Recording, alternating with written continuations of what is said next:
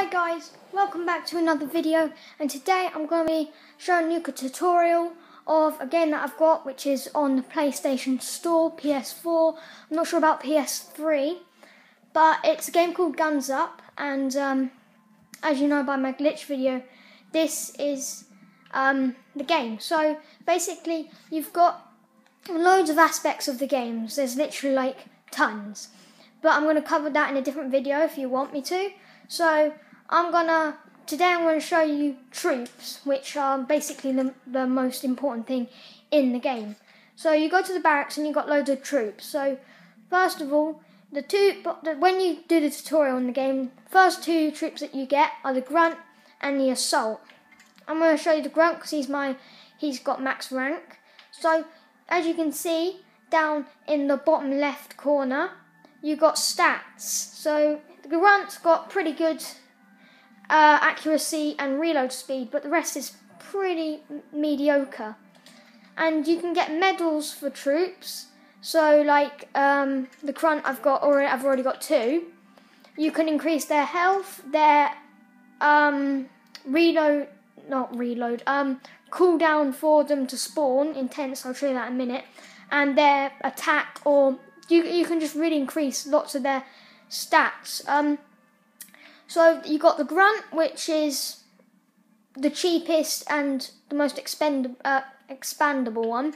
You got the assault, which is the same as the grunt, but he's got lower accuracy, less damage, but a greater fire rate. You got the grenade launcher, who fires grenades at enemies and blows them up. You got the medic, and he's obviously a medic. You got the engineer, who in defense mode fix your buildings if they get repairs your buildings if they get damaged, or your transport truck in offensive mode. You've got the flamer, who is basically just sets things alight. You got the ranger, which is a pretty good one, but I don't want to get him yet. You got the sniper, pretty self-explanatory. You got the machine gunner. Now I want this guy, but as you can see, I can't recruit him, and I don't know if he's good. So you can rent troops for how many battles you want, just to test them out to see if they're your kind of troop. You've got the rocketeer, and then over here you've got a couple of question marks. Now these are hero units. You got I can't remember all of them, but you get them through PvP rewards and opening card packs. Now I'm going to show you perks. Perks are really good for troops. So you want to use specific perks for specific troops. So when you first get your grunt, his reload speed is going to be really bad, and his fire rate is going to be really bad, and so is his damage. Also his health is going to be really bad, but you can only select 3. So I've selected his fire rate, which increased fire rate by 33%. I've chosen his reload speed, which increases that by 33%. And I've chosen damage, which increases it by 42%. But say you were gonna get the machine gunner. Sorry, my mum's timer is going off. Say you want to get the machine gunner. His accuracy is so all over the place. So you might want to add on accuracy and damage, and maybe a bit of reload speed, because his reload speed's only it takes him 3 seconds to reload his gun. So these are all the troops, and I've shown you the troops. And what you can do in the defensive is you can put them in these things called tents. Now they protect you when you're being attacked or you're using CPU defend. You can select your units. So in both of them I got grunts because they spawn every 26 seconds. You can choose the assaults, the grenade launcher. As you can see, their time is going up as I progress in the troops. Now to lower the time, you obviously upgrade them.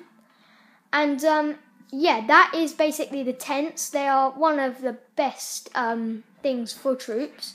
Now I'm going to show you how to attack. Well, I've got a setup. So here you see the attack menu. I'm level 22, so I can attack nightmare enemies. And these enemies are really hard. So I'm not going to attack them because I can fail. So you got 1 red skull, 3 skull, 2 skull, 1 skull, and then the free one, which doesn't give you anything but a couple of munitions and some cards. So I'm going to do attack Devil Bread Gaming, probably. And as you can see, if you can see on the right, he's got 2 tents, 2 sniper towers, 3 bunkers, no air defense, and 1 mortar. And he's also got a card. See the command last stand. I believe that would summon a hero unit. He's also, both of his tents have grunts in them, because you can tell, because both of them are grunts, and you always get the assault spawning out of the HQ. So let's get in. So as you can see, these are my troops which I'm using. If I want to switch them, I press X and assign different units. Say I want the flamer, and if I want to edit the unit, just edit its perks right here. Now these are card slots, so I'm going to take an extra 500 munitions, and you can do that. So yeah, we're going to go into battle right now, and as you can see here, this is my next level. So my next level, I'm going to get 20k munitions and a tier 2 nightmare opponent we were just talking about. Okay, so let's get into the battle. When you start off, you'll have this truck thing. You need to defend this truck, and you get these little special things. So you can summon or spawn your people. I'm going to use a rally flag, which makes them rally up and stay still so they don't all separate. And as you can see, you see that helmet in the bottom right corner? That is my unit cap. And as I told you, I think I told you, you can increase your unit cap. And yeah, so here comes the enemy's troops. The enemy's troops can be distracted with a decoy, so they distract that. And you can use that to your advantage. If they've got an RPG, like a person with an RPG or a grenade launcher, you can put it right next to the RPG, and he'll blow himself right up, because and be careful, because your specials, I'm going to call them, can affect you as well. So if I placed a firebomb around about where my troops are and they walked into the fire, they would get burnt. So yeah, so in this attack, it's going pretty successfully. As you can see, I've got my munitions. Those aren't my, buying munitions. You get different types of munitions. It's quite confusing. You get munitions for attacking, so you get a different amount when you level up. And then you got munitions in your base, which you earn and you buy stuff. So as you can see, we're pretty much taking out his base really well. As you can see here, we got some tear gas, and we can stop that bunker from firing at our men, and we can fire at them instead.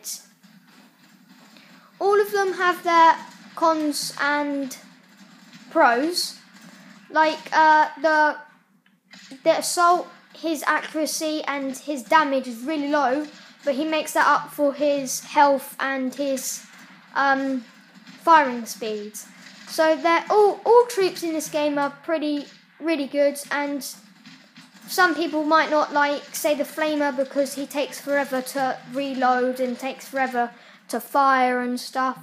But this game is very good, and yeah, that's all I have to really talk about in this episode, because this episode was about